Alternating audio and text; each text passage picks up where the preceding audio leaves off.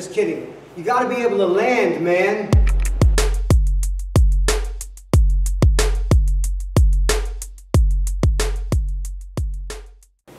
Coach Massey here, CEO of M2 Speed, Strength, and Performance, with another episode of Move Your Feet. Today we're back into the basics of ground reaction forces for training, episode number 7.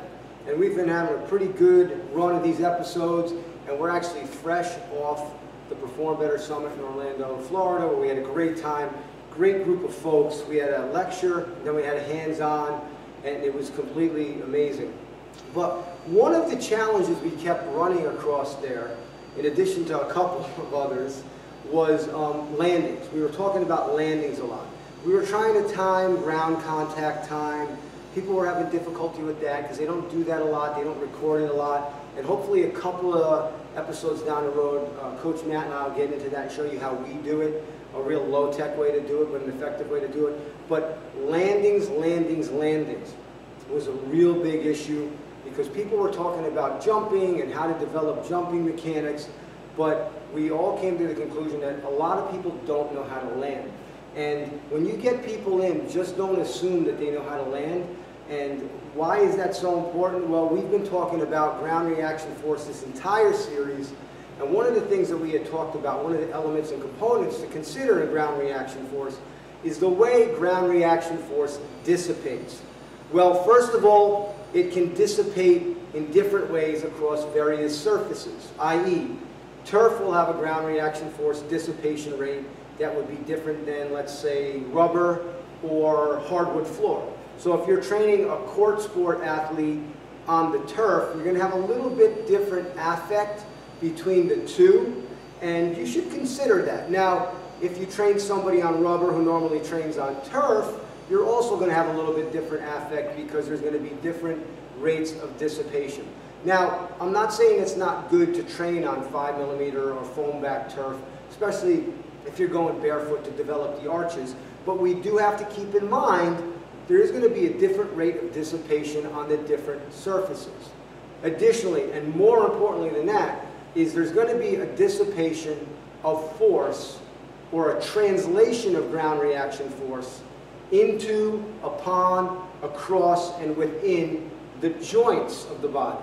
And if you're not landing correctly, something will eventually suffer. So right now I'm going to call Coach Matt in, and I'm going to say, Matt, your truest goal today is to keep me on track, okay?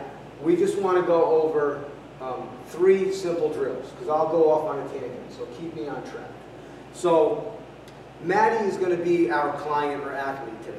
And we were just talking about the importance of landings, because as we all know, people get injured on landing or on contact. Nobody really gets injured just kind of hanging around and up in the air in space. So before you can teach people to utilize, reappropriate ground reaction forces, you've got to teach them to land, especially when it comes to jumping. And even when it comes to sprinting, we're talking about foot strike, and we're talking about their sprint mechanics as a whole. But today, we're going to follow up because everybody's been texting us, emailing us, and saying, hey, can you follow up on X, Y, and Z? And one of the things or elements was the dissipation of force and the landings. So here we are. So let's assume that's not, from a 0 to 10, you know, that's where your client rating is going to be from the time they come in. A 0, let's say somebody who's never trained before. Let's assume Coach Matt comes in and he's a 5. He's a teen or high school athlete, or a youth or high school athlete who's, you know, done a little bit of training on their own.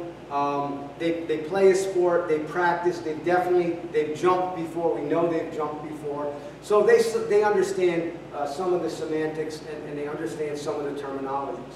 So the first drill that we do is like so stupid simple, and I'm sure we didn't invent it. And we call it HBT, TBH, or heel ball toe, toe ball heel. And we start to explain to the client, look, you have to be able to land well before you can jump well, because that second movement is going to be something we want to look at. And they automatically, you know, say to us, well, if you're telling me to go heel ball toe, toe ball heel, you know, I'm hitting my heel, I'm not going to be able to get back up quick enough. We're going to address that in the next video. But anyway, So we put Maddie in the sagittal, and we're going to say, you're going to set up your client or athlete very simply. You're going to say, listen, make like you're going to set up for a squat jump. And he knows that means arms back. It's going to get down, not too much anterior tilt. And he's not going to do this whole super present the chest thing, because look what happens, right? So he's going to get good balance. He's going to sit there, and I'm going to tell him go heel, ball, toe, hold it. Whoops, he fell. And heel, ball, toe, hold it, 3, 2, 1, toe, ball, heel. Once again, heel, ball, toe, and toe, ball, heel. And rest. Now turn around, face the camera. Set up again. Good athletic power pillar, heel, ball, toe, and then toe, ball, heel. Good. Now, you might find that the first time somebody's going to fall because they really don't have their vertical line set. But what else is interesting is you'll find out with this that people really don't have the concentric, eccentric, and isometric control that you think they might have, no matter what level they're at. You can take a pro athlete and have them do this drill, and it can be really super frustrating. Diagnostically, in the sagittal, you're going to look for like too much anterior tilt. You're going to see where the hips are set back. And in the frontal, we're going to be looking for things like valgus. We're going to look for any hip or ankle instability. And it's going to be kind of diagnostic. But that's the first super simple drill. It should correct within 2-3 minutes. It could be a part of your training periods, your training sessions. I suggest that you don't do anything else as far as jumping is concerned until there's a degree of mastery with that. Because you find that a lot of people will land on one leg, or they'll land one leg dominant. Looks bilateral, but it's really not when after a jump. So get this correct. Have them understand what it is to be equilaterally and bilaterally sound. So that's drill number 1. So, drill number 2, what can we do? Well, simple. We have a 12-inch box here because it's small, it's low risk, and we feel like anybody can do it off a 12-inch, progress to an 18-inch, and so on and so forth. We call this our modified depth jump or modified depth jump hold.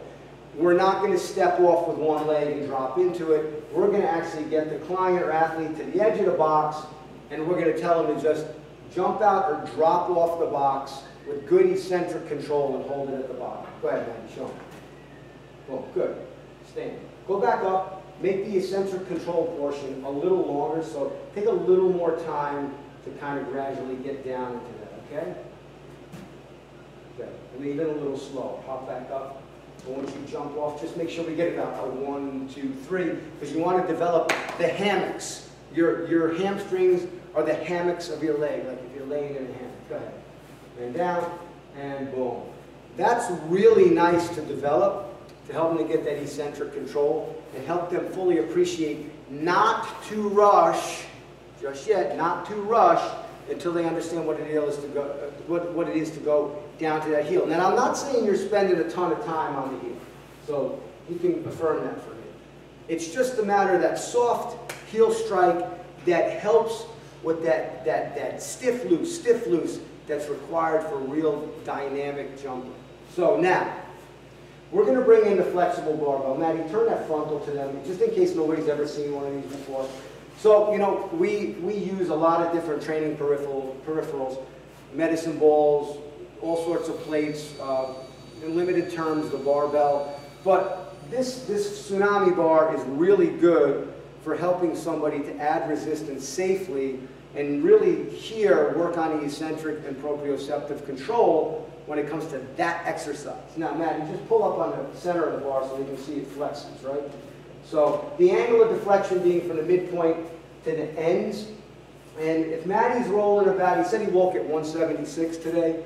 Let's just say he's rolling at about 180. You're going to put kind of 30% of the weight on there, 6 times 3. So let's say we would normally put about 30 pounds onto this bar because of the way it flexes. You get the angle of deflection, oscillation, and amplitude. So we have 25 pounds per side. The bar itself is about 5 pounds. That lands us at just about 30 pounds, which should be just challenging enough, but actually encouraging enough for him to do that drill and do really well at it. So Maddie, hop up on there. He's just going to backload this. We recommend more of a low trap load on it, And you have to instruct your client or athlete when they get up on a box to find a comfortable position with their hands, and you don't want them having the bar hop off their back, so you're going to tell them, make sure you're pulling down on the bar. He's just going to execute that modified depth jump with eccentric control. Hit it. Good. Now, as you see, you'll see someone who's kind of a novice at that will have more shuddering and stuttering taking place. Matty's pretty good at this, and believe it or not, this weight can be very, very challenging. Now, Matt, turn frontal towards the camera. I'm going to swing this box around behind you so they can get a look here too. How simple it is. All right, but you step back up on that. I'll spot it for you for a minute. Good, then you hold it. As you can see, set up. He has hand placement a little further out. He's pulling the bar down on him, and I'm going to spot the box while he jumps forward, and he does that one more time. You guys take a look. Hips, knees, ankles, and see if he has too much anterior tilt. Go ahead, bud. Good. Very nice. Good control. Pop it up. So that's a short video. As Coach Matt goes racing back off frame. That's a short video today. You got to be able to land. Is that tedious? Yeah. But developing people in a correct manner can be laborious. It's fun, but it can be laborious. So, until next time, Coach Massey here from M2 Speed, Strength, and Performance. Remember, the greatness is forged, not fabricated, and that's your day.